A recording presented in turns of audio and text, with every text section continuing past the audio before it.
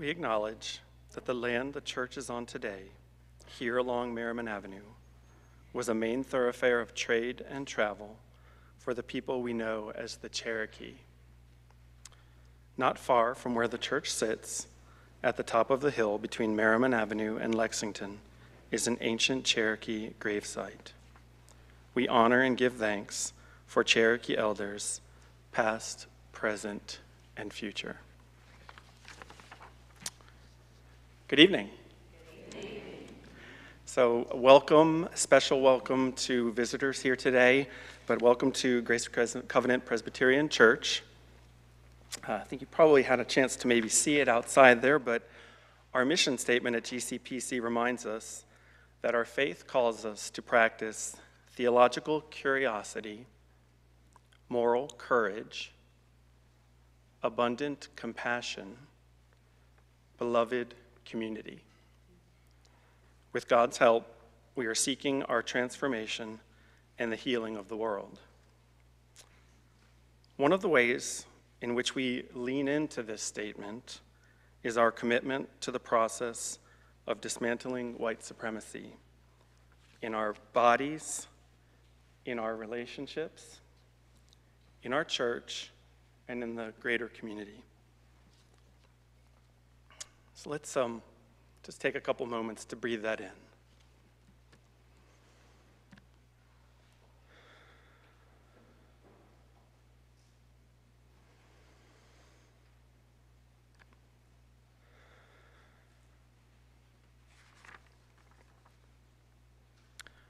O great Spirit, we thank you that you instilled in us the curiosity to be here tonight to learn about the legacy and effects of urban renewal.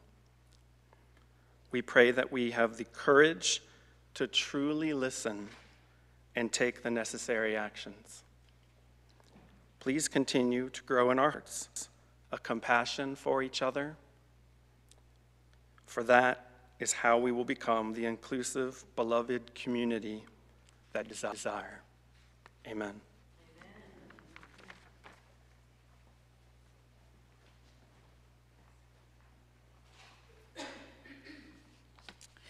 Good evening. I'm Liz Huseman, a member at Grace Covenant. Welcome from PART, our Power and Race team, to our second in our summer racial series, the work of mutual liberation in the life of faith. PART started 7 years ago when Marcia started her call at Grace Covenant Church. Thank you. Some of the language now that I'm going to use is familiar if you listened to the sermon this morning. So we'll see if you listened. So, with God's grace, PART, we grapple with the ways we do things and challenge our white supremacy, both individually and systemic. We are an open, collaborative, generative, and transformative space. I was fortunate to hear Ms. Robinson's presentation at the Reparations Commission, because I go to most of the meetings, and for PART, I take notes. So I run home and download my brain and send out notes to PART. And on that evening that I heard her, I included a wonder. And that wonder was, what if we brought her to Grace Covenant? So I am thrilled to have her here tonight, and it'll be a treat. She's wonderful. Now, I'd like to introduce Elder Libby Kiles, who will fill this space with song. And if you didn't fill this out, sign up, please sign up.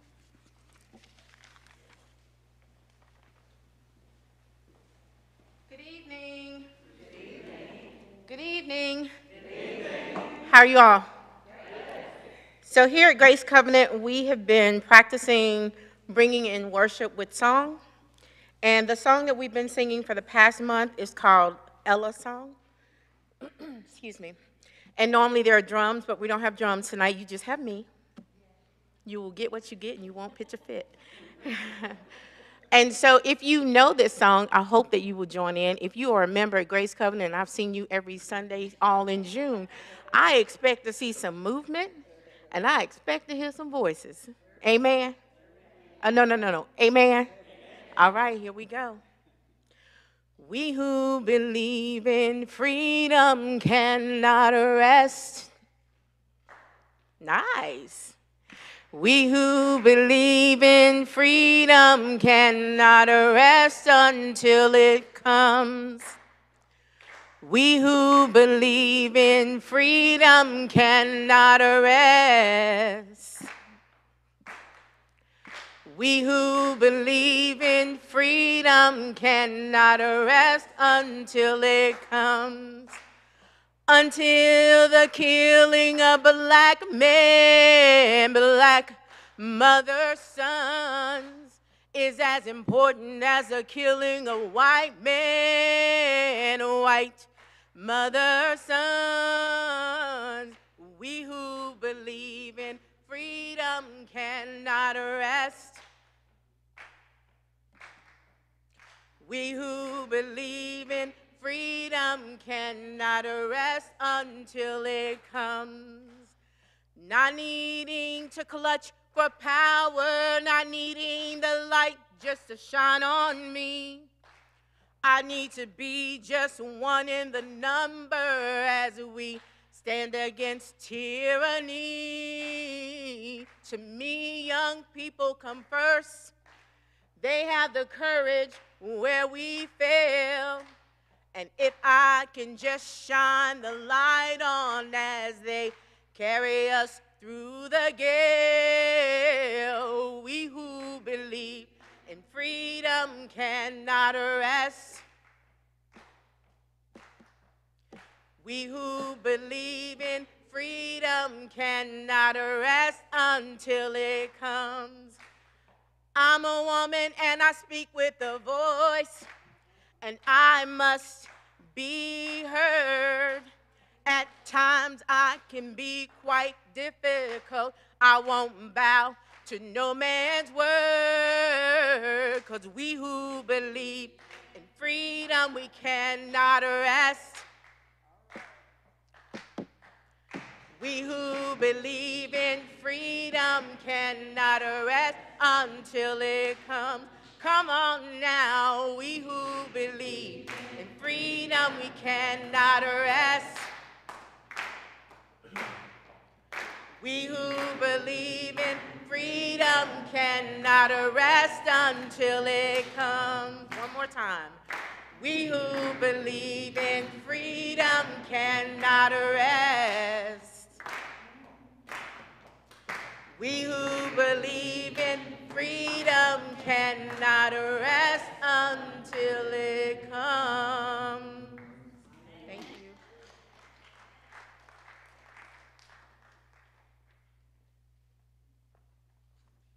Thank you, Elder Kiles.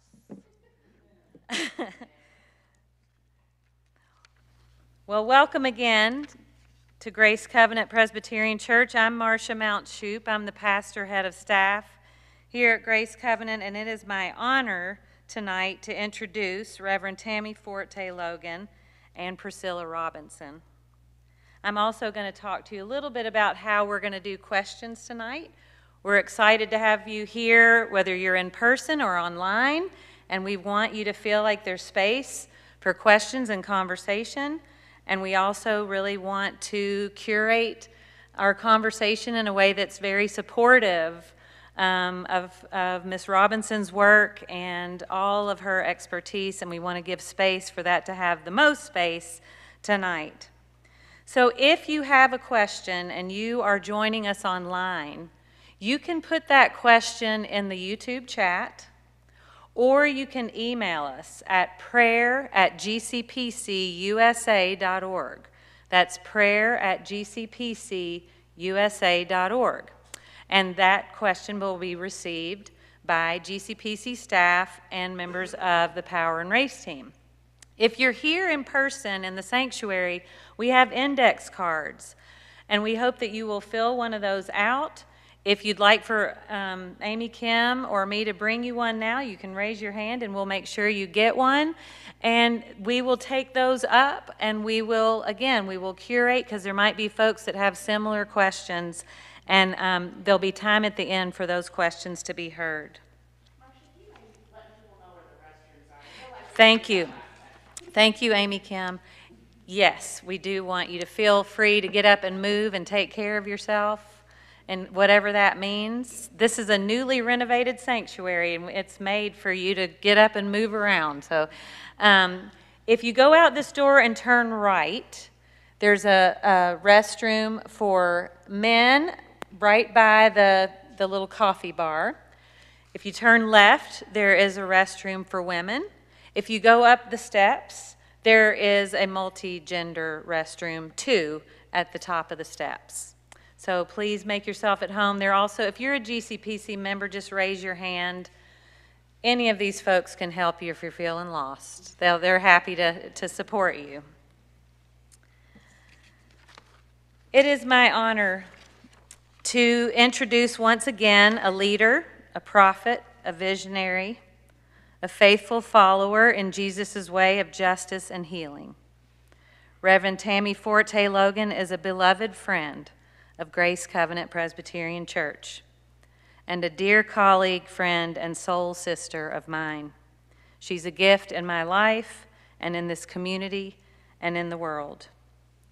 Reverend Forte Logan is the Equity Missioner of Faith for Justice Asheville, a collective dedicated to provoking justice for and with Black and brown-bodied people. For over 20 years, Tammy has advocated for and facilitated racial and economic justice in schools, nonprofits, foundations, government systems, and churches across Western North Carolina and throughout the state of North Carolina.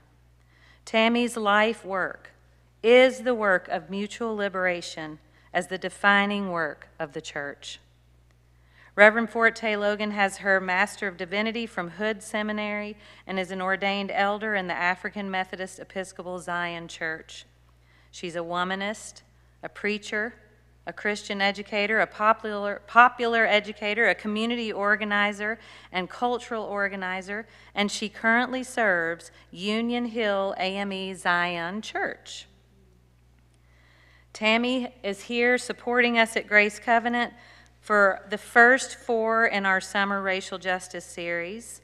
Tonight, she will be in conversation with our speaker, Ms. Robinson, and facilitate our questions and our answer portion of the evening. So once again, welcome Tammy Forte Logan.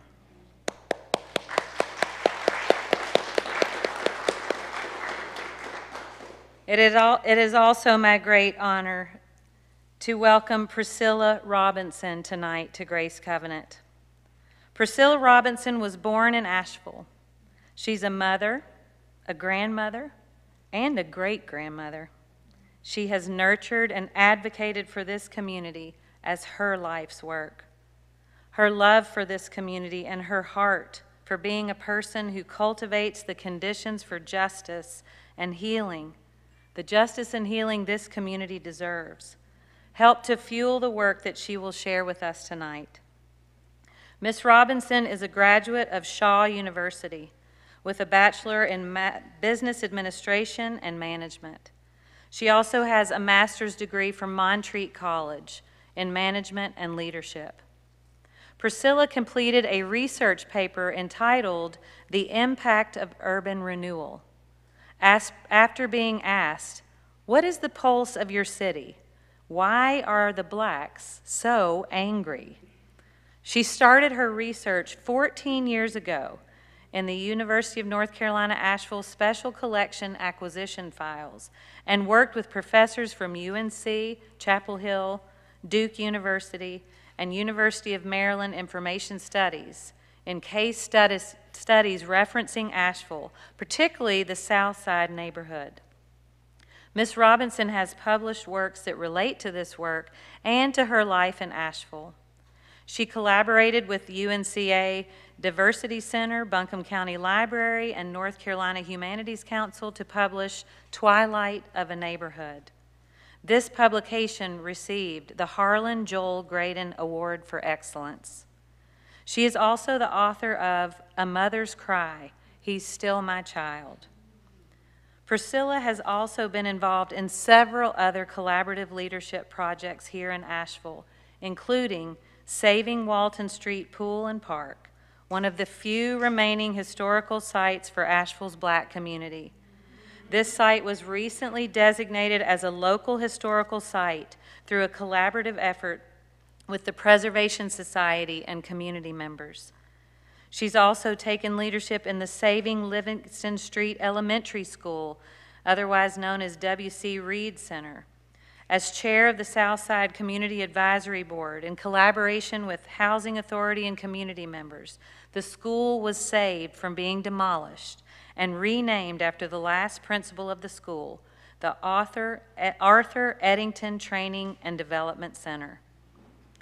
Now, if all this wasn't enough, Priscilla Robinson has also done some other amazing things, just fueled with love and justice in her heart. She's a licensed therapeutic foster parent. She's a North Carolina guardian ad litem. She's a federal equal employment opportunity representative, a federal women program manager, a lead union steward for Local 446 Union, a military family support group leader, and a specialized trainer of military parents. Truly, Miss Robinson is an amazing human being. She has received honors that include the Unsung Hero Award, sponsored by Buncombe County Department of Health and Human Services, UNC Asheville, and Date My City. She was also a nominee for the Excellence in Public Service Award. You can learn more about her work at urbanrenewalimpact.org. And some of you have asked how you can financially support Ms. Robinson's work. Tonight, you can make a donation to Grace Covenant, either online or with a check within the memo line. Just put Priscilla Robinson or the Urban Renewal Impact, and that gift will be passed through directly to Ms. Robinson. Ms. Robinson, it is an honor to have you here with us tonight. Thank you for the energy, the courage, the commitment you pour into this community and into sharing truth and vision for healing, for justice and repair. Welcome to Grace Covenant Presbyterian Church.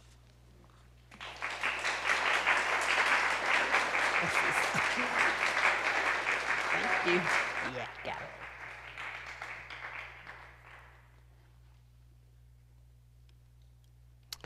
I need my eyes.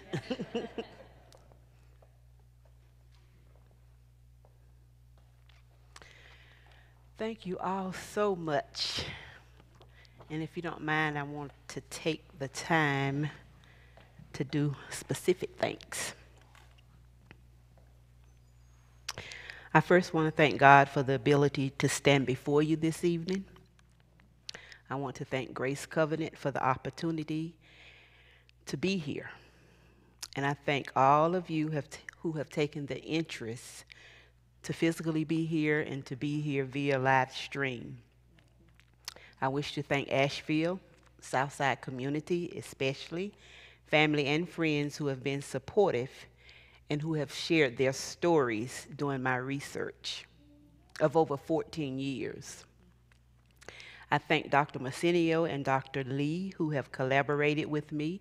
They've collected data and they've made Asheville Urban Renewal Impact a case study. Through them, I also want to thank UNCA Asheville, Professors Dr. Mullins, Dr. Bessalel, who held his classes at the YMI Cultural Center, where his students assisted in collecting community members' stories. I want to thank Deborah Miles, UNCA Diversity Center. I want to thank UNCA Chapel Hill, Duke University, Dr. Kathy Davison, who created an independent study class, who made trips to Asheville. I also would like to thank University of Maryland and the North Carolina Humanities Council, Emeritus Harlan Graydon for the publication of Crossroad, Twilight of a Neighborhood, and all who were on the team, to include Andrea Clark, Dwayne Barton, and Karen Loffmiller, Buncombe County Librarian. Thank you to the members of Asheville City Council and Buncombe County Commission for being a listening ear. Thank you to the Preservation Society of Asheville Buncombe County, making Walton Street Park Pool a local historic site. Thank you for all of the media that has covered the Urban Renewal Impact discussions. And last but not least, I would like to thank Portia Fabian Evans. She's a lifetime friend and classmate who assisted me in building the website. And I'm looking out in the audience, and I cannot forget to thank my church members who prayed for me at St. James AME.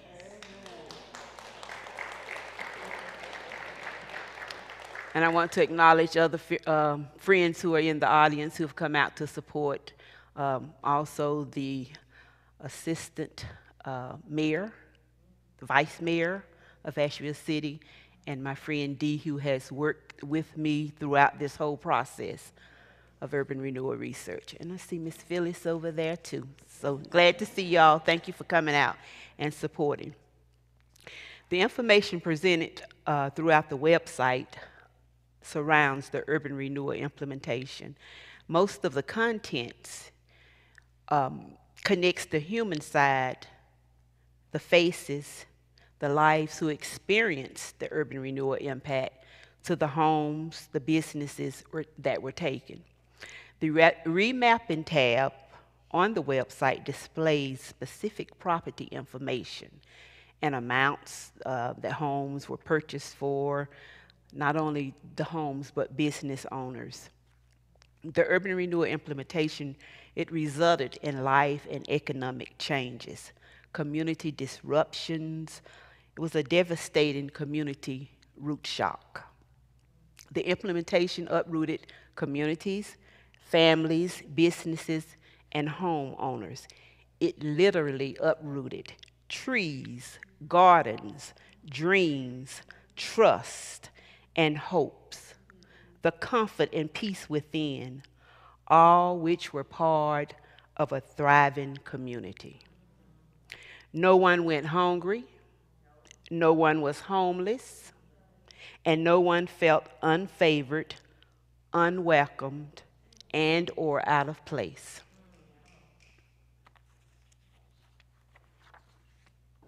There were 4 thriving and close-knit Black communities: Stumptown, East End, Hill Street, and South Side. I lived in the South Side during a time when community meant unity. Everyone knew each other, and we lived out "It Takes the Village." The children played safely in the streets. Young men and women were taught trades by the Black business owners. There was much respect for one another, and the children were taught values and morals at an early age. For those 4 thriving, close-knit Black communities, it was home until the change began. The Redevelopment Commission began the East Riverside Redevelopment Program in 1968. The 407-acre project was a combination of rehabilitation and redevelopment. This project was the largest project in the Southeast. Substandard housing in the South Side, also known as East Riverside, part of the area now known as the River Arts District, and another part of South Side area is evolving into the South Slope. Those houses were replaced by the Housing Authority, City of Asheville. These units are known as public housing. From 1970 through 2000, Asheville drastically changed and continues to change. The City of Asheville and Housing Authority took lead in attempting to improve living conditions in the Black community through urban renewal implementation. Homes, businesses, people were uprooted. Families were scattered all across the cities. Some were able to purchase homes and relocated to unwelcome areas, but most residents were relocated to public housing, with the high-rise designated specifically for the elderly. It still stands on South French Broad, and there are still residents. Other community members relocated to other cities and states. Now, when I hear people talk about public housing residents and how they've lived there for over 50 years, it really makes me, and I don't like to use the word angry, but it ruffles my feathers. Because what most people don't realize is many of those people in public housing are there because their families' homes were taken. Their grandchildren, their children that were pretty much herded in to public housing. They didn't have a choice. Now that I've said that. Sadly, along with some deteriorating structures in the name of progress, the Black citizen of Asheville lost beloved neighborhoods, schools, such as Livingston Street School, such as Stevens Lee, and other schools. Black-owned businesses, and a strong sense of community.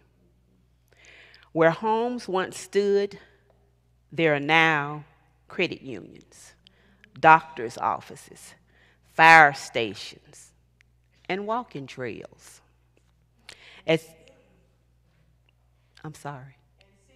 And city buildings, you're correct. Thank you, Ms. Cowles. As many Black community members visit Southside, they question what happened to the dollar lots that were not sold back to families as promised, and as Dr. Wesley Grant advocated for. How many remain? How many were sold and to whom? Thanks to research, the data tab on the website provides some of those answers. Let me go more personal and share with you comments from the community members pertaining to the implementation of urban renewal. Quote, urban renewal implementation authorities told people it was going to be better living. Most houses were dilapidated. Beach Hill had nice homes. Many of the homes were not dilapidated or blighted. Miss Virginia Holloway, who was promised the dollar lot and who grieved herself to death because it never happened. There was a man who would not sell his property. His water and lights were cut off. Once he left his house, the house was burned down to the ground. The homeowner was sent an apology letter from the city.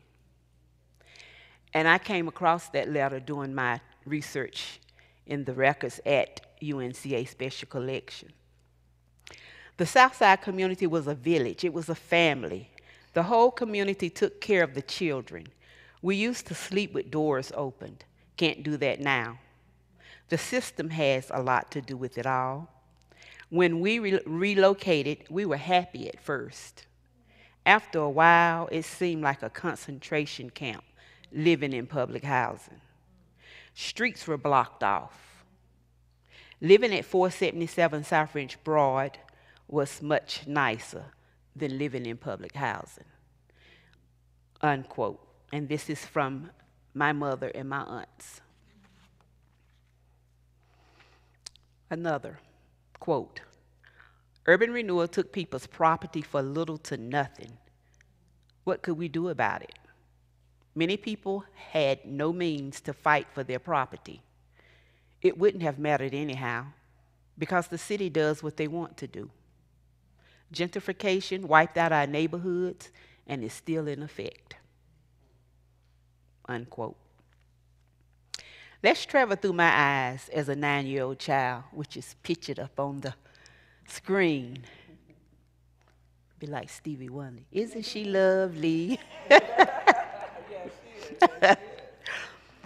Livingston Street School, currently known as the Arthur Eddington Center. I remember going to Livingston Street School, going into the library.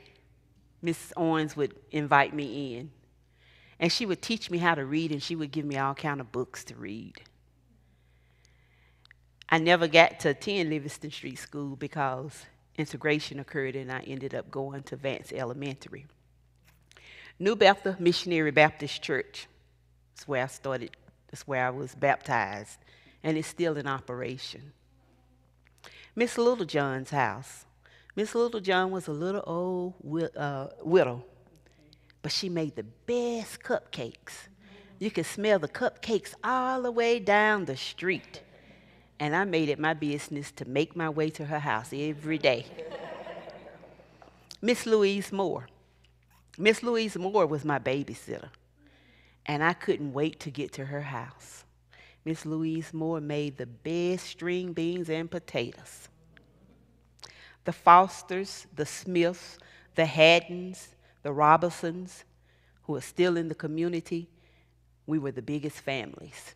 And we often got in the street and we played softball and we played kickball and we made skating boards where we took the wheels off the old skates and made our little string and we rolled down the hill. What a fun time we had. Harlem's grocery store. Family members still live. Granddaughter, Jackie Howell. Her grandparents' grocery store was taken. And when I asked Jacqueline, do you know what happened? She had no idea. So I was able to show her pictures and provide information. Haynes grocery store, which was located on Pfeiffer. Lot is still empty. Mr. Haynes was able to relocate his grocery store out in the Shallow area. Allen Funeral Home. Let me tell you a story about Allen Funeral Home. My brother and I, who's also shown on the website, we watched the adults as they went, and often we went with my grandfather to view the bodies. So one day we decided to go to Allen's Funeral Home to view the bodies on our own. We knocked on the door. Mr. Allen came standing at the door with his shoulders like lurch. And he says, "Yes, may I help you?" And we said, "Yes, we come to view the bodies, please." Mr. Allen said, "It's nobody's body here but mine." So I guess you can imagine our little legs ran as fast as we could back home. The O'Hannons. The O'Hannon family owned over 8 homes. Family members still live here. William and Della Stoner. They owned over 8 homes, enough homes to give each daughter a home. Walton Street Pool and Park. It's where many of us went. As a matter of fact, all of the Black Asheville community, it was the only pool and park we could go to. There was a hill at the top of the park, which was swings. We'd go swing, and we often had fairs to come to town. Picnics were held there. It's where I received my first job. It's where I started to receive my lifeguard certificate and many others. And I'm thankful once again for the Preservation Society, who has helped us mark the park as a local historical site, and we're working on making it a national historical site. So all of the people impacted, homeowners, business owners, those who rented, and we feel that the impact also played a part of increased homelessness. Because once people went into public housing, if family members were not listed on the list, they could not live there. If family members had gone to jail or prison, they could not live there. And so even today, you know, as I drive around, I see so many local friends who are homeless. Houses are gone. And it's really sad. Generational wealth, home ownership, jobs was impacted. But out of it, the certificate of occupancy came. The city made it to where if the home or the house was not livable, it was condemned and people could not rent. So I'm thankful for that. However, the greatest impact is many community members lost trust, hope. Many community members have festering wounds that have never healed.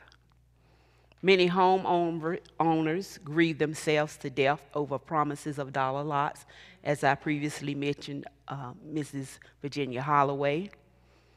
Redlining, which identified the different areas through zip codes on the map, made it hard, and it drastically decreased financing for homes to be rebuilt. The elderly and widows of homes that were completely paid off and who lived on fixed income couldn't afford to rebuild. And the little money given for the homes surely wasn't enough to rebuild. Many community members expressed they were not informed, they were deceived, and property was stolen in the name of urban renewal implementation.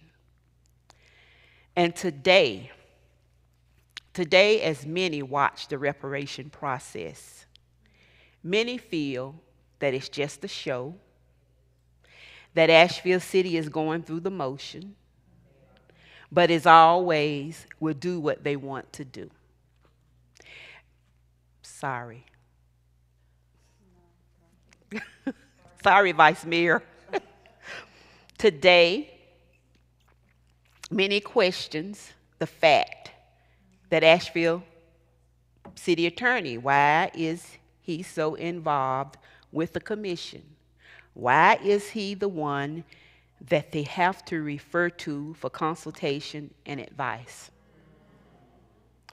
Just as reparation money is used to pay consultants, why can't funds be used to hire an attorney?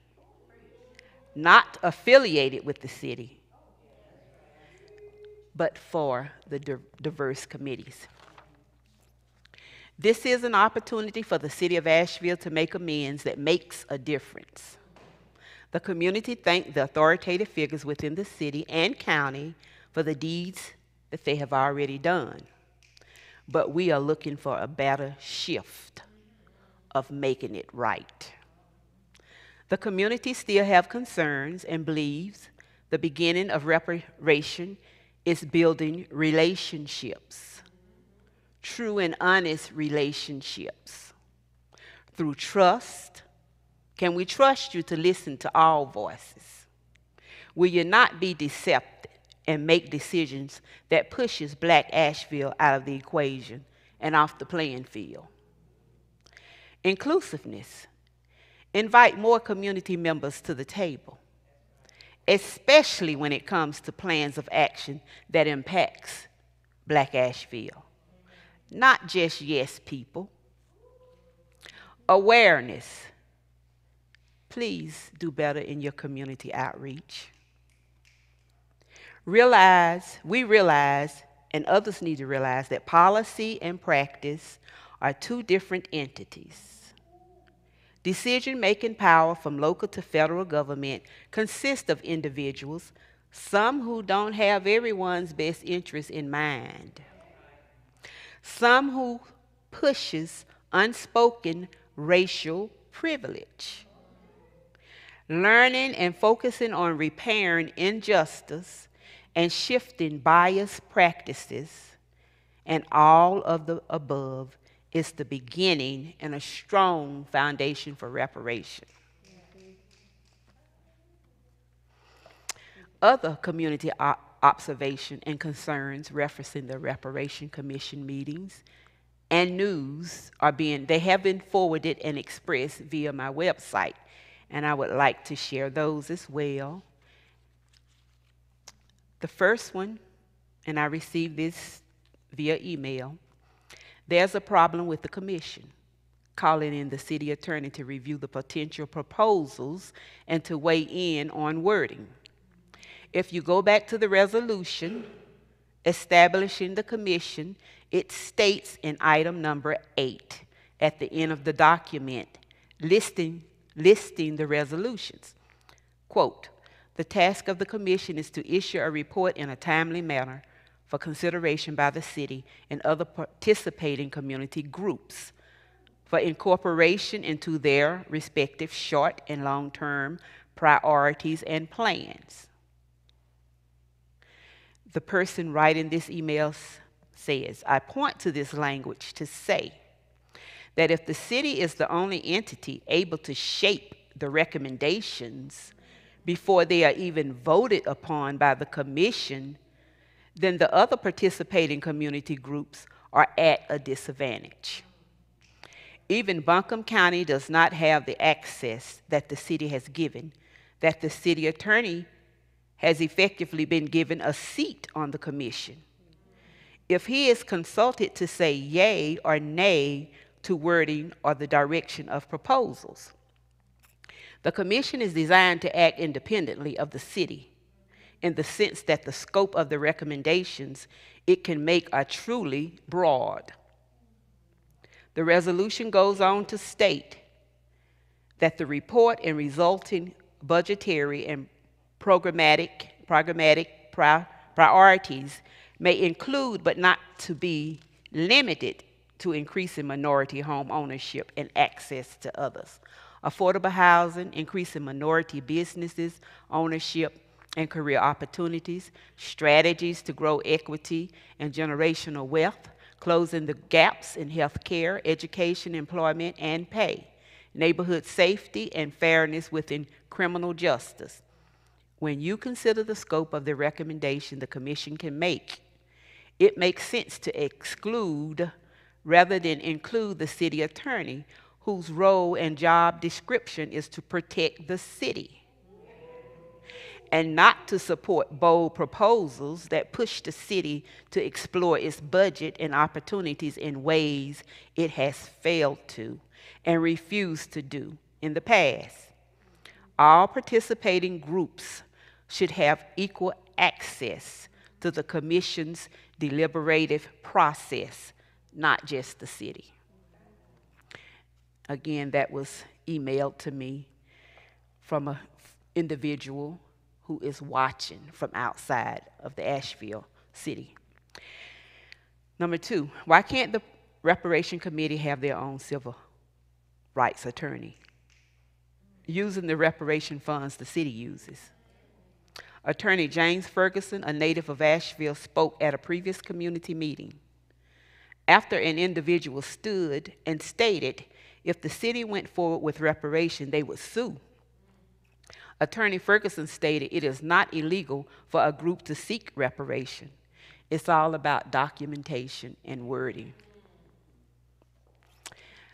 Someone else sent a news report, as reported on the Rutherford.North Carolina GOP.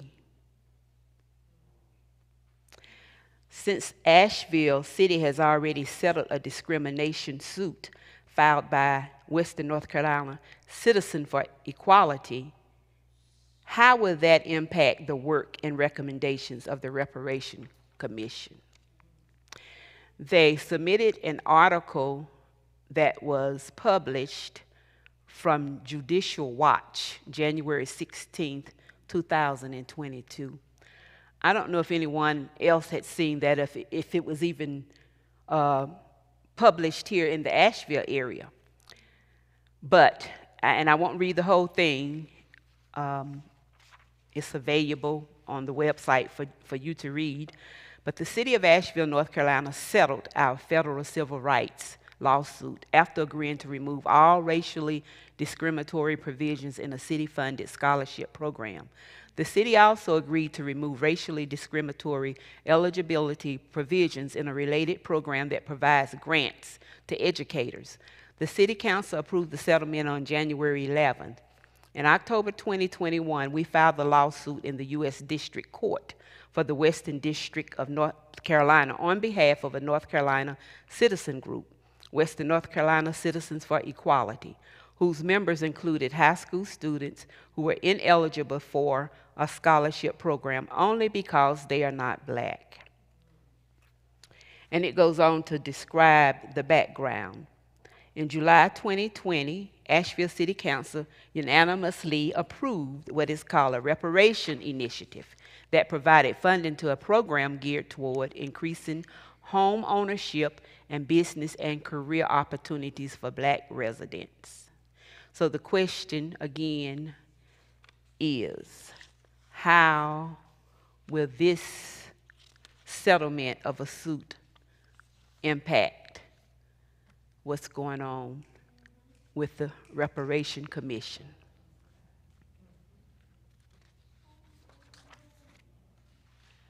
Now, what I want to do now is share with you some of the data that was discovered in the research, because I think that's very important also. We're going to share it for as long as we can. I think I have 45 minutes, and if we begin to run over the 45 minutes, we'll cut it off, but that video is on the website. Please feel free to go to the website, Urban Renewal Impact, and access it along with other data that's there. The website includes pictures. It includes brief stories. If you just tap on the picture, it'll open up and give you information. Everything is there as far as the community. It also includes the publication Twilight of a Neighborhood, which is inclusive of all the 4 African American communities. So at this point in time, we can go ahead and start the video. Sit back, relax, open your minds, and enjoy. I mean, we would like to know all.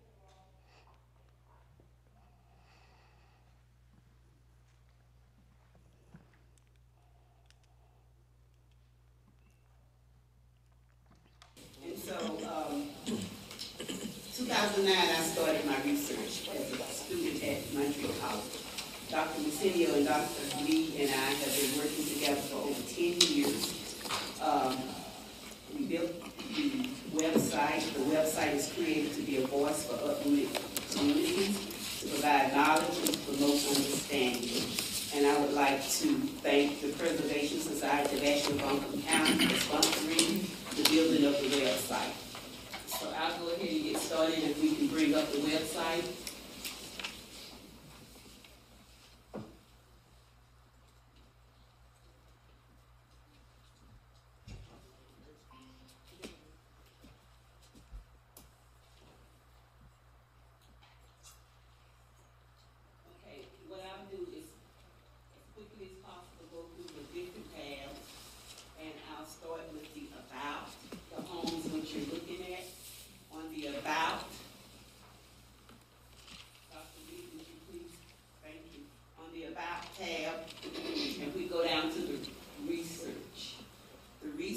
Tab, you can just go, and if you hover around on some of the documents that you see, it will bring up the actual content or the video. So the crossroad, Dr. Priscilla, when you click on the crossroads, actually can open the pages and read. And I previously passed out some of the hard copies. I have about 14 to 15 here tonight if others would like copies who didn't get them. Okay, Dr. Lee, let's move on to the gallery tab. The gallery tab includes those who live on the south side. This beautiful young lady hover over, it gives information on the pictures. Okay, can we move on to the data tab? The data tab includes remapping and economics. Remapping is a dream that I had. I wanted to remap the community and connect the families and the faces, so we wouldn't just be looking at parcels. We have two different categories. We have the remapping, and then we have the economic side, and we'll hear more about that. Would you please move on to the collaborators? The collaborators is the team, and there you'll find the different credentials.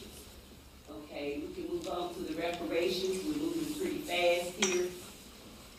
The reparation tab is just different, I guess, publications. And if you click on them, it'll open those up. And it's publication information for both local and national. Okay, we move on to the blog. The blog is most current events and reports. So you can click on those and it'll open up that information. Okay, we move on to the second gallery. The second gallery is inclusive of the whole Asheville community. Professor Besselell, he's retired from UNCA. He had his class to come to the YMI Cultural Center where we collected stories from some of the elders. Okay, and let's move on to the contact. The contact tab allows individuals to present questions, comments, upload pictures, and history. And if you would like, after this presentation, you can also contact Dr. Macinio and Dr. Lee directly. Okay, we'll move on now to your presentation, Dr. Lee, who will focus on the data tab remap. Right, so can you hear me? Yes. Thank you. Thank you for introducing me. I want to introduce our map briefly. In this map, we collaboratively built this map, and there are 4 important functions in this map. The number 1 is searchability. You can search based on person name or street name to search for any parcels that were acquired by the housing authority in the 60s and 70s. So, for example, if I write down Robinson here, you can see all the parcels that has Robin's name here. Not only the owners, but also the tenants here. The second important function is the ability to see the past and the present. So if you see on the left, you see there are 4 different checkboxes. If I turn on everything, you can see the yellow and pink layer, which is coming from the Asheville website. This is city-owned properties currently. And then if I remove the checkbox, you can see the blue dots, which are 1963 city directory, which is basically all the small businesses that were present in the past, in the 60s. Remove that, you see there are clickable parcels. These are basically all the parcels that are acquired during the 60s and 70s. Removing that, you can see the urban renewal map during the 60s that was used as part of the planning. And then if I remove that, you see the current online maps here. So by clicking on and off for these different layers, you can see the past and present at the same time. The third important function is the ability to see the acquisition processes entirely. So if you look at the bottom of the website, there is a year. For now, it's 1964. And if I increase the years, you can see the color coding change, which means that it shows basically the process of acquisition processes. And then if you see on the right, at the same time in that year, you can see the number of parcels that are appraised or decided, or whether how many parcels were done with the transfer of deed, right? So you can see all these kind of analytics by moving the year bar at the bottom.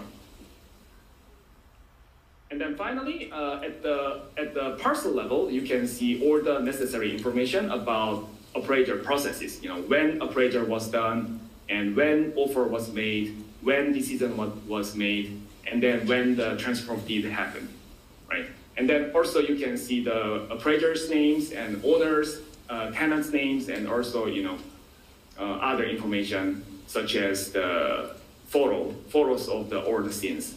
And these are all coming from the UNCA special collection documents. So this is a brief introduction of the map we have built. And based on that, I think Ms. Robinson will provide some walkthrough of the maps.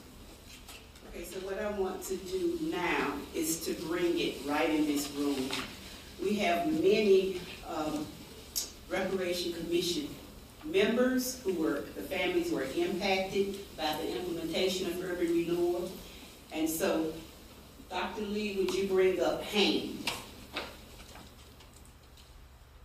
The last name Haynes, Haynes.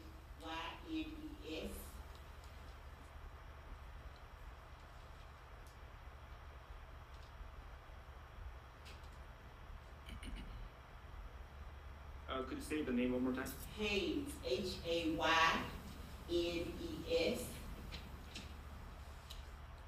Mr. Haynes was the owner of a grocery store that sat on the corner of Blanton Street, right across from Brown's Temple. He was able to relocate his business to the Shallow community.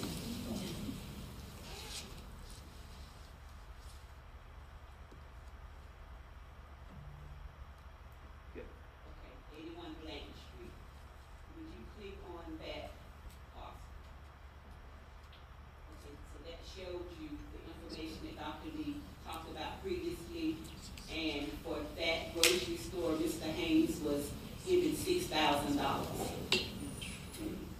Okay, would you now click on Old Hammond? Old Hammond, O''Hammond. Okay. So if you look, we're not going to click into the parcels this time, but if you look at the O'Hannon family, they own 2, 4, 6, 8 homes on the south side. And so that family, the O'Hannon family, lost a lot of generational wealth. Okay, let's click on last name Nance, Nance.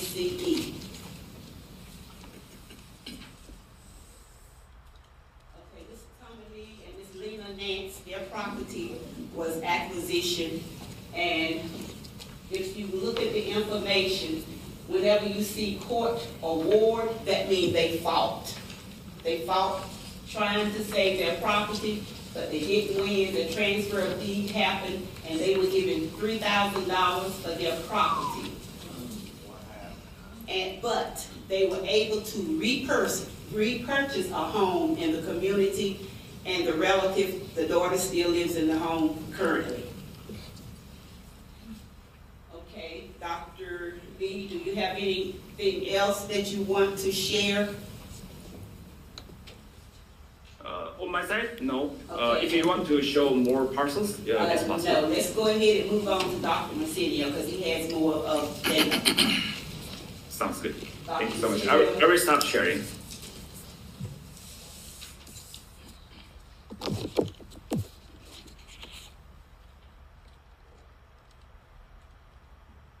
Priscilla? Can you hear me? Yes. Okay. So I'm going to go full screen here. If I'm not loud enough, please let me know.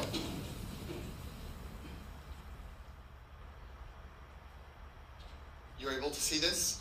Yes, Dr. Priscilla.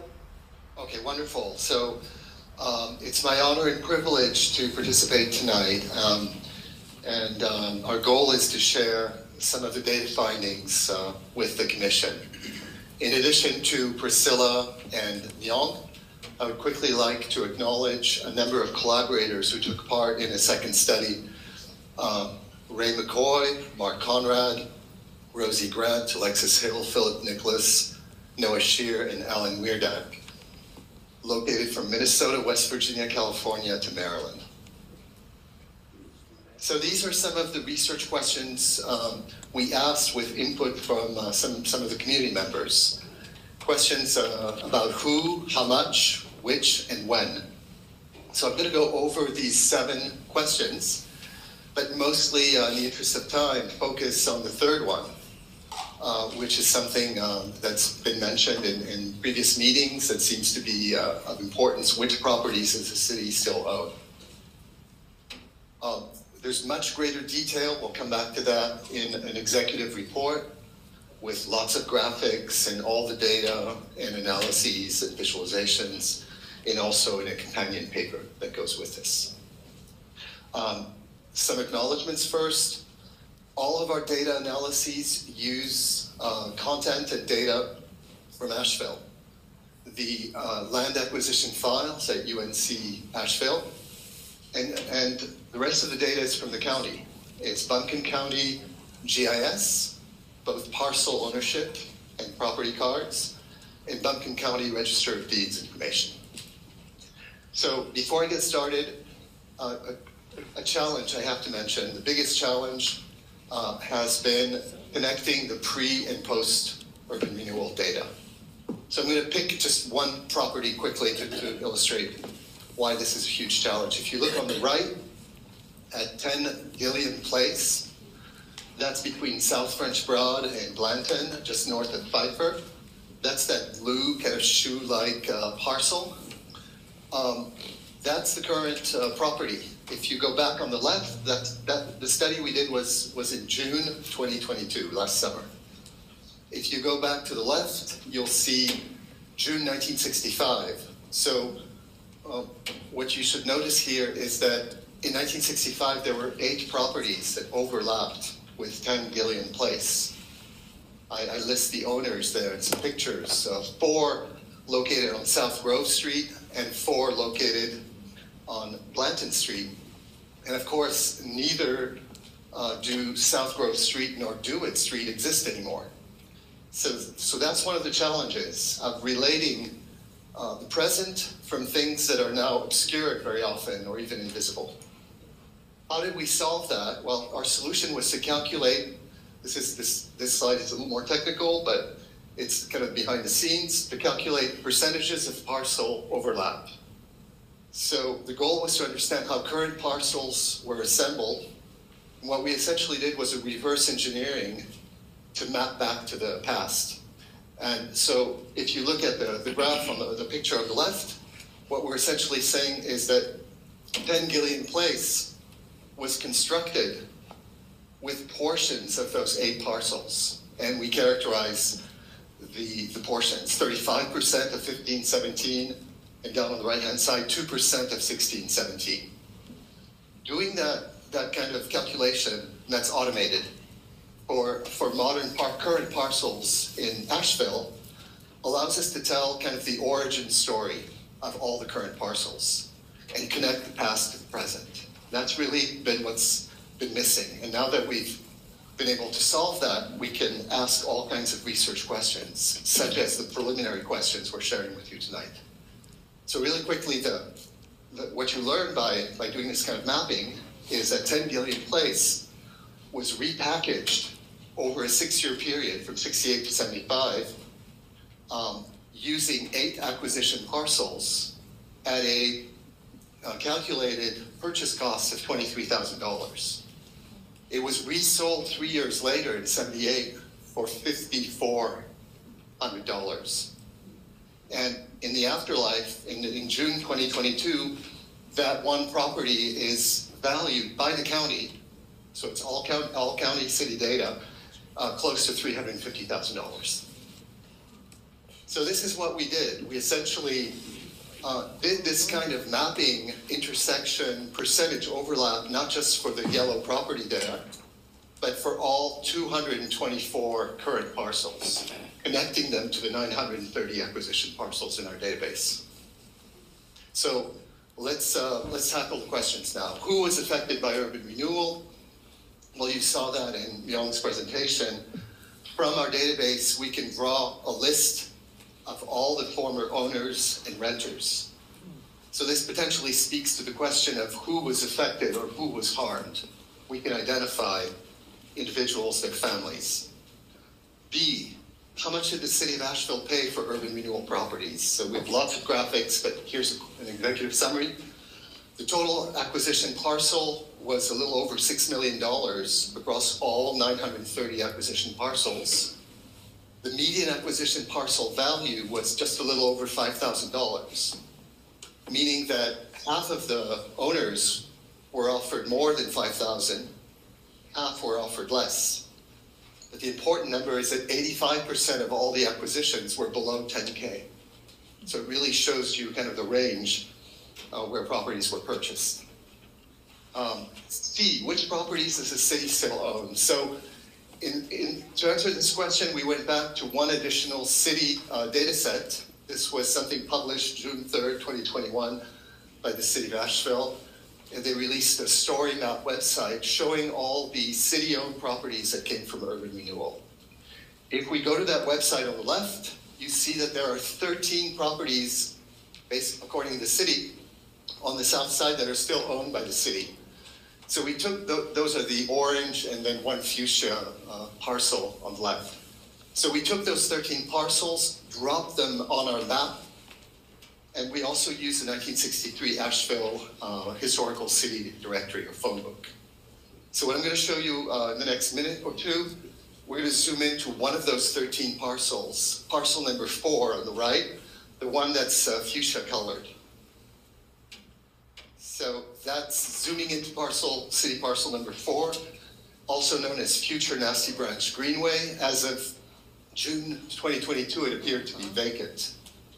That's located along the Town Branch Greenway, bounded by South French Broad Avenue and Congress Street and Gaston Street, west and east, and Choctaw Street, Livingston Street, north and south. As you know, it's just north of the former Livingston Street School. If we take this parcel, this single city-owned parcel, and show the impact of urban renewal on that parcel, we get a much clearer idea of what happened. If you look at the impact on businesses, there are at least, we know there are more, but there are at least 23 businesses were erased. These include grocery stores, churches, restaurants, beauty parlors, barber shops, etc. If you look at the impact of city parcel number 4 on the loss of homes, from our database, we identified 34 acquisition parcels. We show the pictures of the homes, and there's some absolutely beautiful homes here. It's pristine properties. So what can we conclude from that?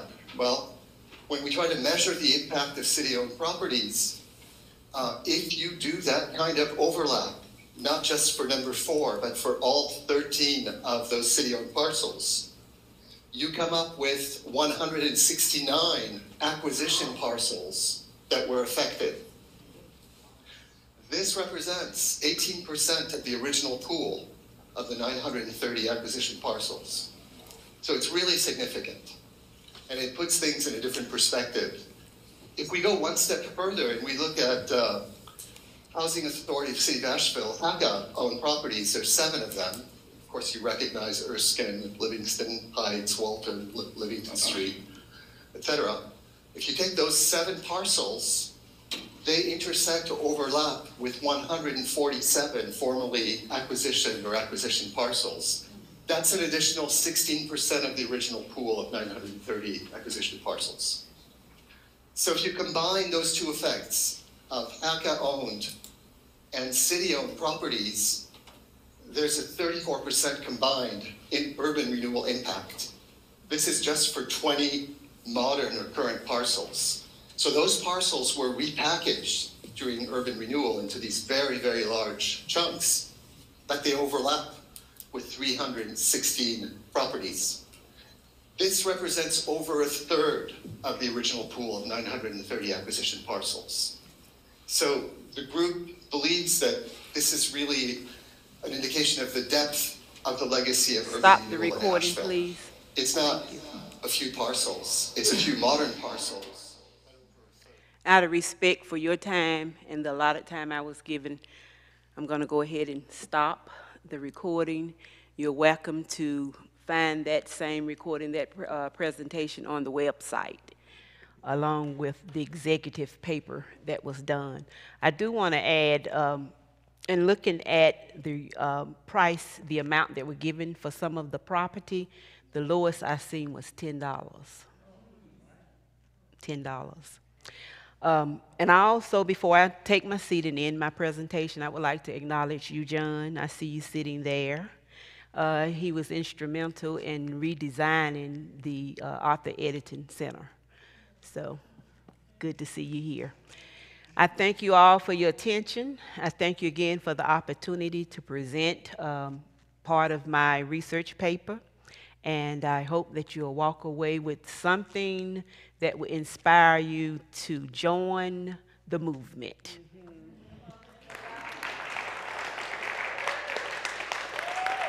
Thank you. You're welcome. Thank you. The other thing I want to say before you leave, please feel free to check out the map. All of those, this is South Side, the whole South Side, and everything in red is the property that was taken. So now we're going to move into a little conversation with Thank you. Priscilla. And this is the time to be getting your questions, and if you have any, I know we've seen a few online, so I'll be around if anybody has any on paper. So while we're waiting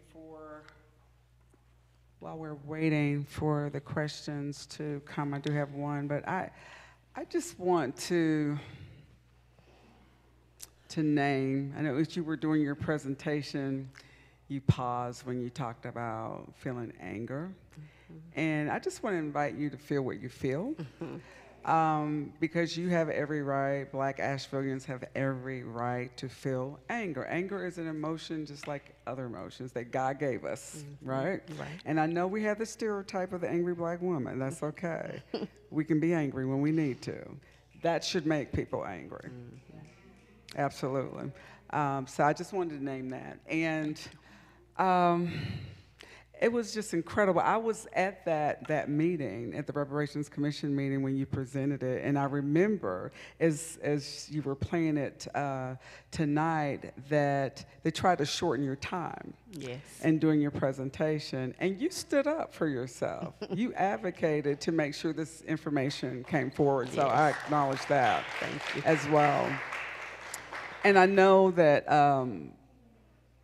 often when we think about urban renewal, we think about properties, people think about bricks and mortars. But what you brought to light was the human impact, the lives, the stories. Like, I could smell those cupcakes. I could taste the green beans and potatoes, right? And I think we've got to figure out how to connect to people's humanity. Yes.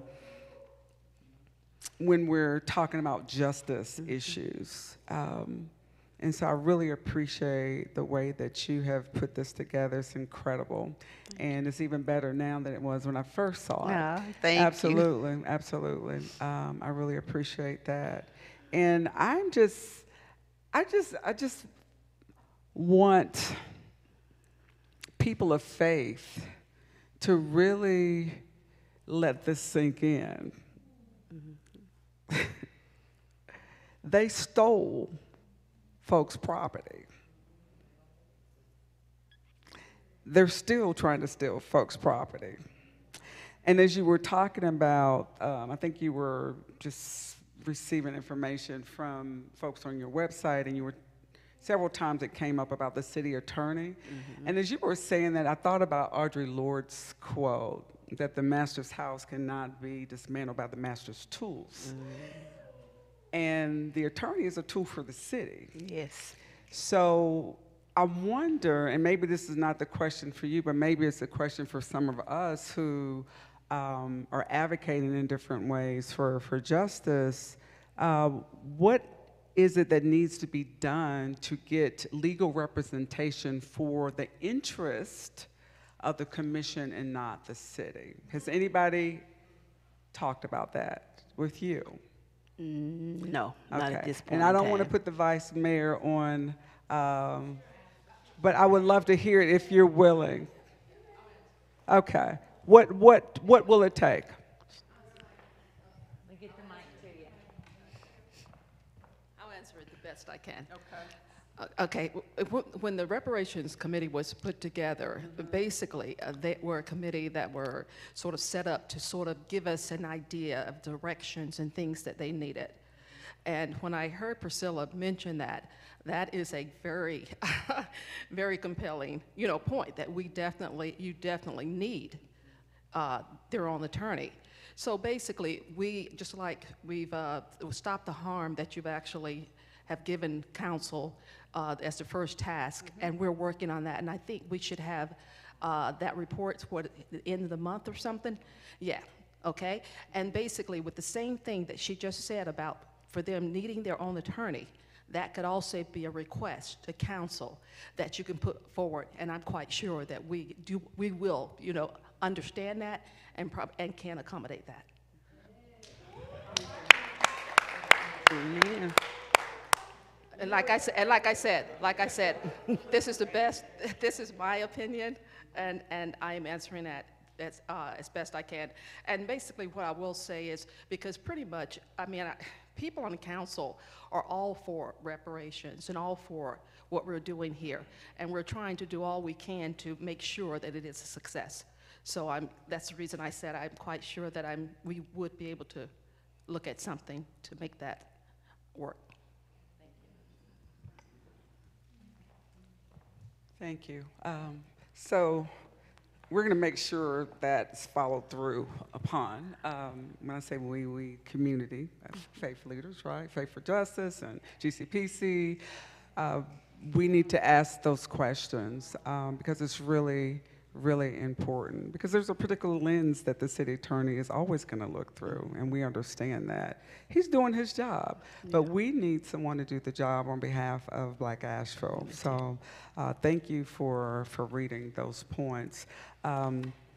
Again, the question that came from YouTube was around whether this was presented, and it was presented at the Reparations Commission. That's where I saw it. And the follow-up question is, how did the commission members respond?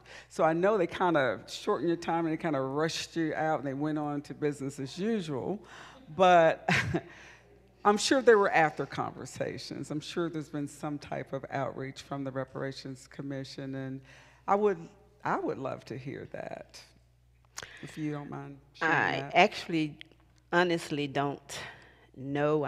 After the presentation, I had a lot of the commission members come to me and thanked me for the information, told me that it was the best presentation that they had received as far as providing data. Absolutely. Dee, I don't want to put you on the spot. Would you like to respond? Because Dee is on the commission. Are you in the housing IFA? Yes, I thought that's where I've seen you. So I would love to hear from her as well. Yeah. Okay, what was your question? So I'm just curious, how did you all respond to that? And I don't want you to share any strategy, but just how did it land with, thank you, how did that presentation land with the housing IFA, and did you find it useful in you developing recommendations for the city and county department? Well, like Priscilla said earlier, I've been working with her for a long time. We were both raised in the Southside community, and I have really strong feelings about what's going on.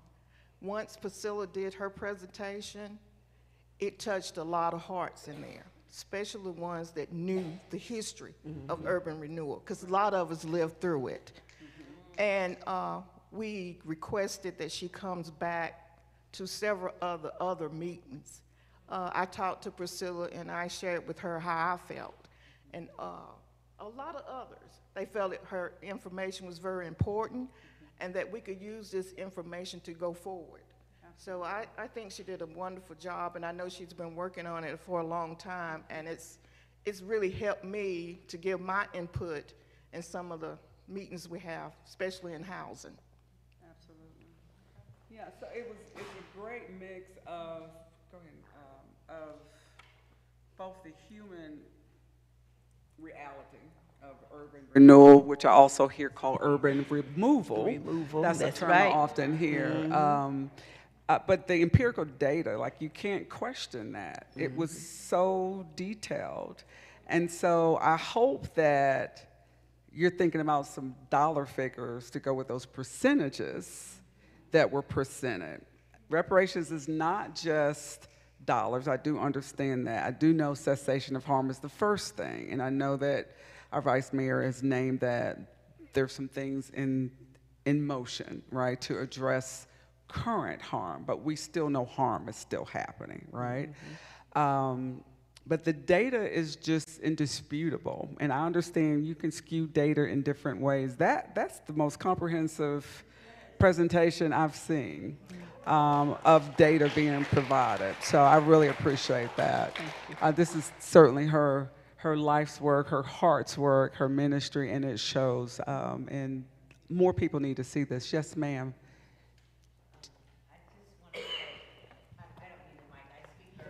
They can't hear you at home. Can't hear you. Yeah. Thank you. I just want to say, well, I'm very proud of my friend and my dear sister, and the information is just way beyond phenomenal.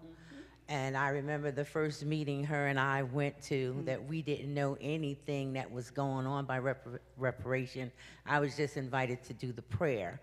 My question once again, where do you see the direction of the committee of reparation going to help those that have lost what they have lost and the things that are still going on in Asheville as well as Black Mountain where I live, that people are not only losing properties, there's nothing being input back into these towns and cities.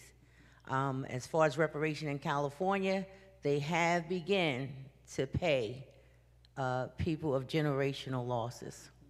And that's where I want to know where they're going, because the answers that we got at the church was very vague. And then Priscilla had been working on this for the longest. And she took the initiative to go and be at that committee meeting. And we was praying all the time when they went to shut her down. But God, the Holy Ghost had her speak. Amen.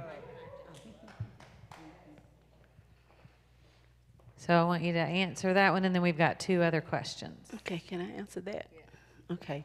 First of all, I would like to say that I am very proud of those who have taken the time to serve on the commission. We have a lot of young people. And I think as long as that commission is empowered by the community coming and being supportive, coming and making the comments, giving the input, and as long as we can take some of the stronghold that they have over them, if they can be allowed to do what they've been tasked to do, then I think that commission will make a big difference as far as the community. Same story, right? Absolutely. Yeah, so people need to show up, and they need to speak up, who were Black Ashevilleans, right? Who were being impacted directly by this. Because I didn't know there was a time where community can chime in. It's not much time. Oh, yes. But you can still speak up. So Speak up. I encourage anybody who's watching this, who's listening, to show up at those Reparation Commission meetings and speak up. Because they can't do it alone. Right.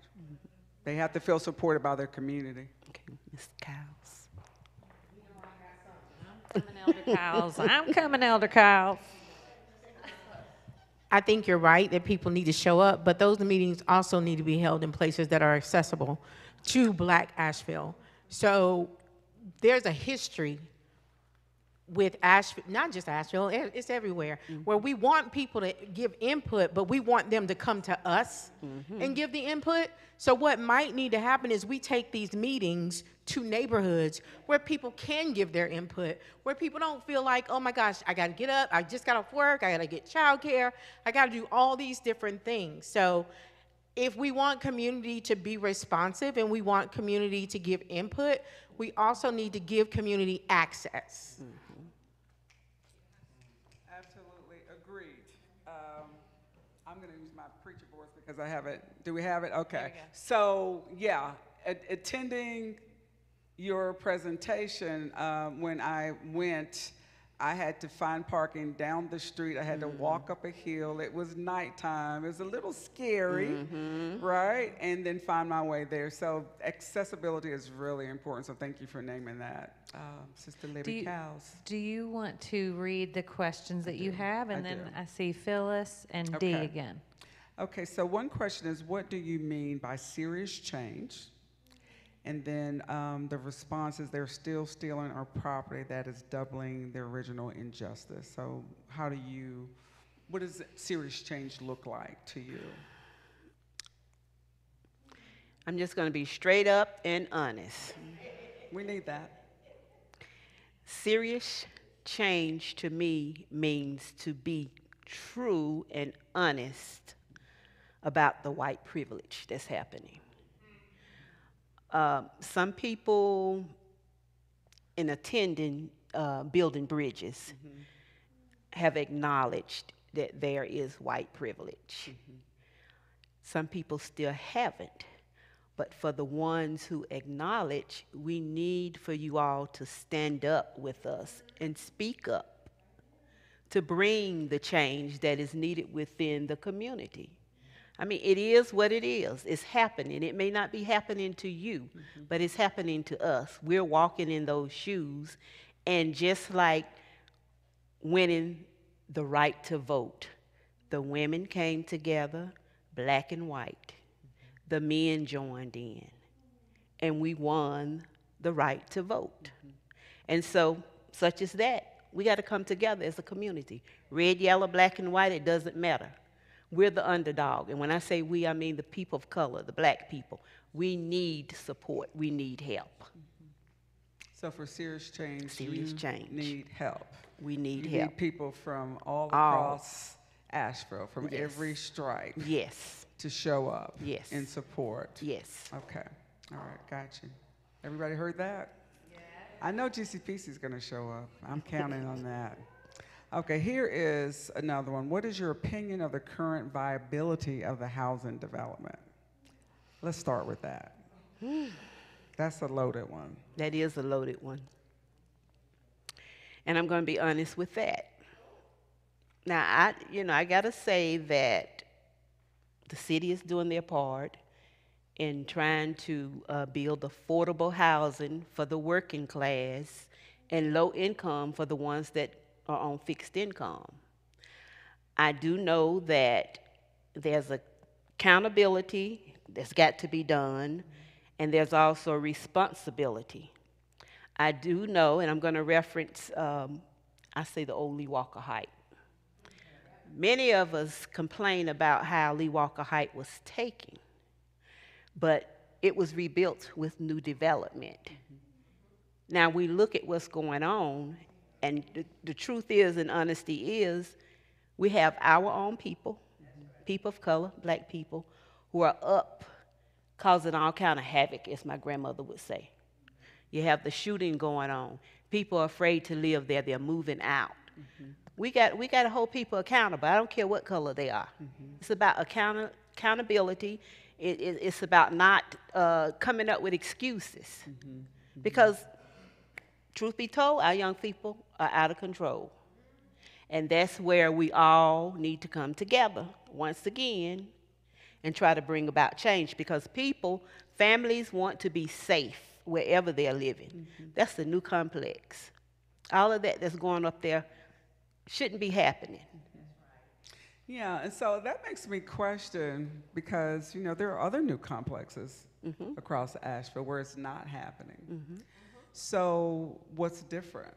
And for me, it's not just about who the residents are, but it's who owns the property. It's who manages the property. Because there's certain things you can't do in my neighborhood. That's right. Right? That's right. There's certain things people who reside there are not going to deal with. right? And if the police are called, they're coming quickly. Exactly.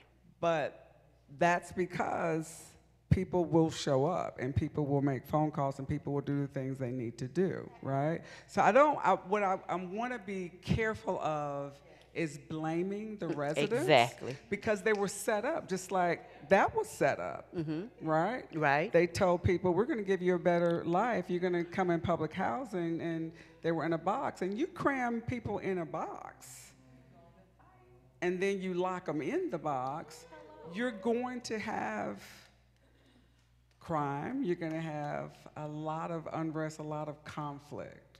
It's just our human nature. You can't cram people in a corner. Well, right? And I heard the first part, and black mamas, black daddies who have children, when they are not doing what they need to do, they do need to be held responsible. So it's a both and for sure. Right. So I want to just make sure we see both sides of Exactly. that. You know, there's a lot of conversations in some black churches about the recent violence that's happened, which is the ongoing violence that has happened in the city of Asheville. But root causes is important. Root causes. Like we got to get to the root and stop just blaming those kids, right? Because those kids are in the same system that we're in, and they're struggling, and so we're trying to figure that out. And I think I heard a little murmur about some churches, the black churches. I understand that as well too, but I will say not all, right? There are few that they're trying. A few are trying. Yeah, absolutely. I'm sorry? There is some, but from what I see, there's not enough. Oh, absolutely. The need is great. Absolutely. Yeah, the need is so great. The need is so great. And again, I always look at systems. I always look at the structure. What I have found with my black colleagues, black pastors, black churches, in the Asheville region, they are scraping. Right? They're surviving. And so they don't have the luxury to sit down and strategize and figure out how we're going to handle Kiki and them, right?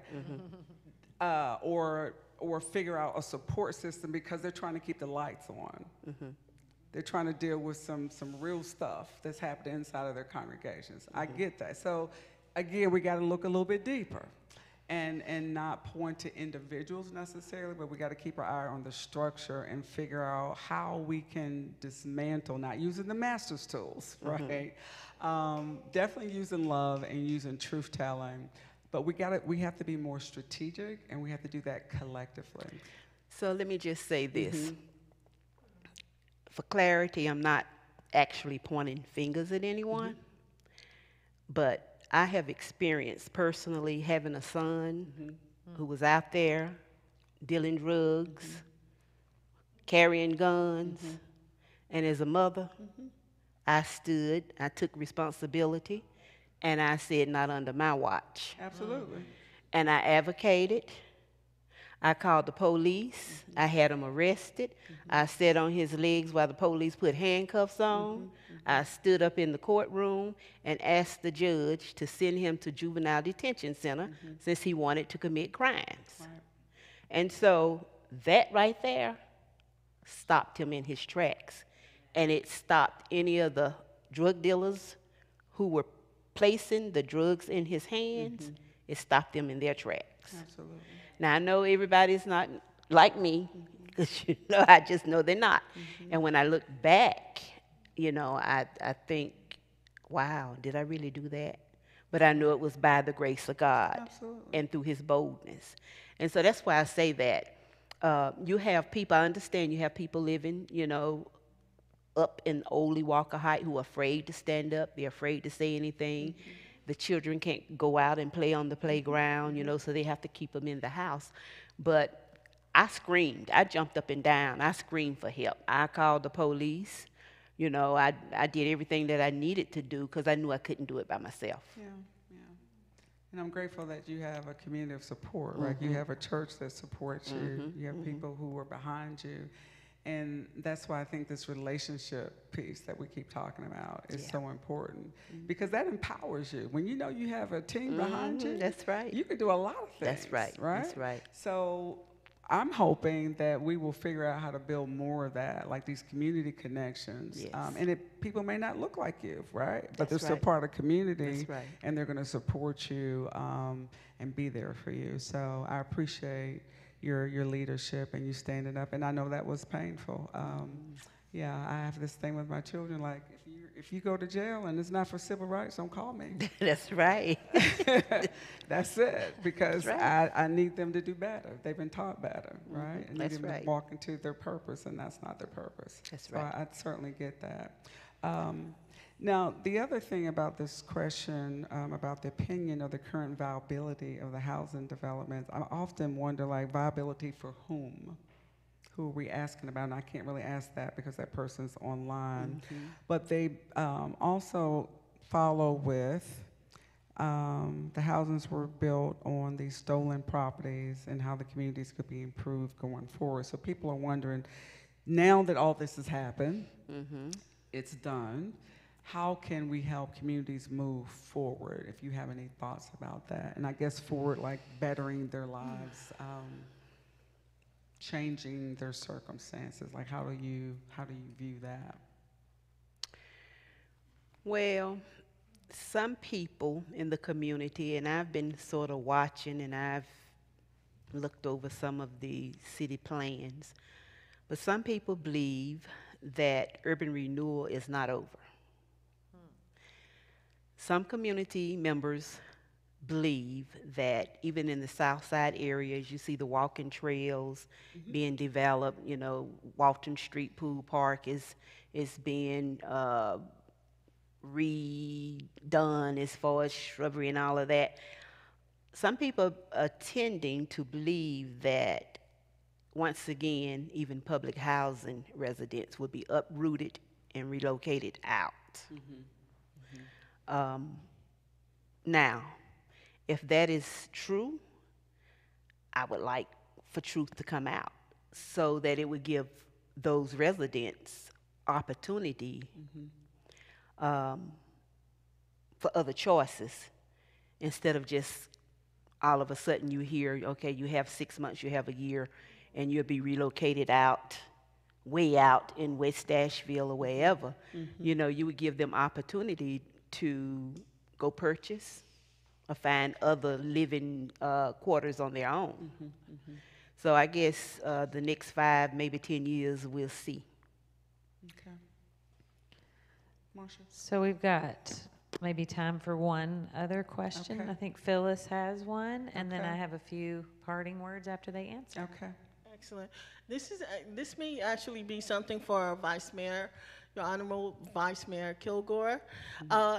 And my question is, as related to the previous comment regarding public input. Now, what I know that has happened in the past, when people have sent emails for public input regarding the reparations process, it has not been mentioned. It hasn't gone anywhere. So just any insight as to what people should do? Just keep sending the same comments, waiting, or hoping that at some point they'll be addressed or mentioned. But I just know that there's a current something going on, and I'm just trying to find a way to help people in the public who are trying to make their voice heard and make public input by sending an email, which is on the website. You send an email to public input, whatever it is, but it's not getting across to the commissioners or mentioned during the reparations meeting. So any feedback would be helpful.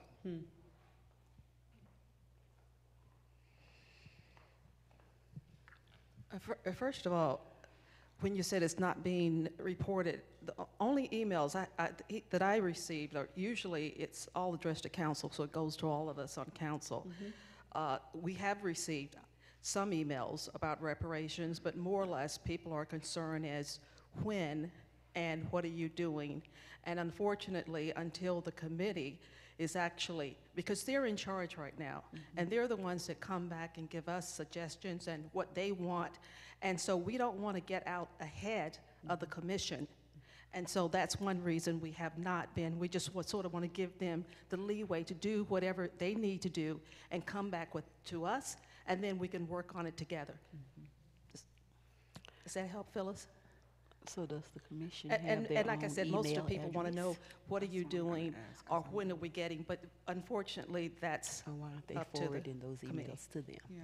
So I really wanna want have to encourage that question to come next Sunday night when we have the Reparations. co-chairs of the Reparations Commission here as a part of our panel.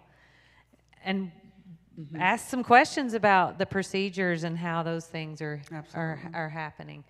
Tammy, do you have anything else? Yeah, And I'm Priscilla, just anything wondering, else before we? as we're asking that question, and we will talk about it more next week, but when you send emails to the city, it does go to the city council, and you needed to go to the Reparations Commission. So we need to figure out how that happens. So let's ask that next week for sure. How do we directly communicate with all the IFAs or the co-chairs, and how does that information disseminate? How can you be sure that happens? So please save that question for next week.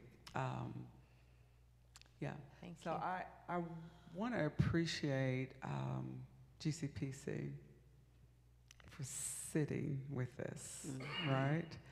And taking this in. And I know that your minds are turning. I know the spirit is turning. And so there's some discernment happening. But my hope is, and I'm sure it is yours in doing this Liberation City series throughout the summer, that we are striving toward more mutual liberation. Like, that's the goal of this. This is not just for our heads, right? This is to see how we can move forward in action as people of faith. To recognize, to realize real justice for Black people in Asheville. So please continue to pray, discern, and figure out what your potential role can be, because I think you're going to be asked to do some things fairly soon. Yes. Very specific things. So thank you so much. Thank you. Thank you. Thank all of you. Thank you, St. Priscilla, do James, you for being here. Anything else before? No, thank you. So, thank you most of all Thank you. Yes. for your courage. You're like a lion. I love it. Yeah. So I do want us to take a moment just to share some gratitude with claps, with hollers, with whatever you want to do. Stand up, but just some gratitude for Priscilla Robinson for her work in community. Yes. Hallelujah. Yes. I give God the glory. Yes, yes. And some gratitude for Reverend Tammy Forte Logan. And just a reminder that part of this series is that all of these events are on our YouTube channel now. They're there for you to share, for you to have. They are resources for the community, for the country, for whoever wants them. They're there. You just go to our GCPC YouTube channel, and it's right there, and you're welcome to share it and use it. Yes? Since next week is the commission chair specifically, Yes. and a teeny tiny addition to what Libby was saying, we will just go ahead and offer childcare here. So we will have 3 of our childcare workers. Sunday night sometimes is a night that families can get out. So since the chairs will be here, we will just make sure we have childcare. Great. Just quickly, the Racial Justice Coalition has an initiative going on about reparations are due. We have some information as you leave, just some about how to go to the website and support that effort. They're looking for 5,000 signatures. Thank you. And yes. Totally shut down. I'm sorry. I just feel like one thing we never acknowledge when we have these conversations is this word distraction. So one of the reasons this process is so difficult is because there are purposeful distractions that are put into place to keep us so divided that we cannot focus together. Exactly. And so what often happens, whether if it's about a Black cause, then we bring up LGBTQIA, and then the focus is, well, which one of these are we focused on. If we could quiet the noise and get rid of the distractions so that we can have a focused effort, this process could be a lot clearer than what it is now. And I'm saying that because in 2020, what I heard from young black folks is this. I heard two things. Number one, they said to older people like me, I ain't ancient, but I am a little bit older. They said, what have y'all been doing? Why are we in this condition?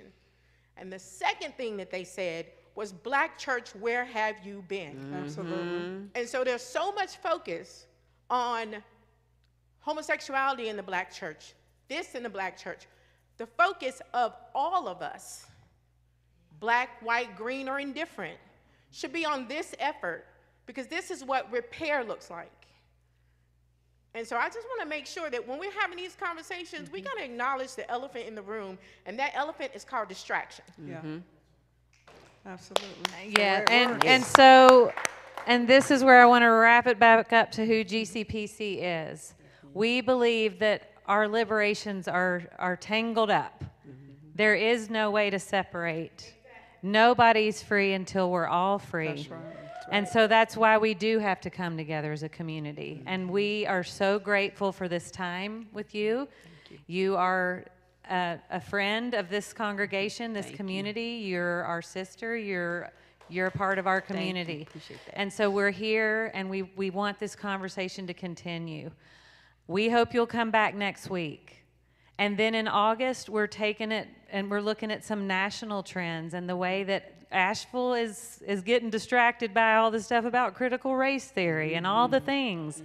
And we have to stand strong as people of faith and just not let that stuff stop us. That's right. So gratitude for this evening, gratitude for all of you, for all the folks online, and we look forward to just building deeper and deeper community so that this Asheville can be a model Sure can. for what true repair looks like for all people. For all people. Good night. Good night. Thank you. Thank Blessings. you so much. I appreciate it. Thank you. Thank you. Thank you. And just, it truly is amazing. You could teach a several-week class. Oh, gracious. Absolutely. And I was actually thinking, how do we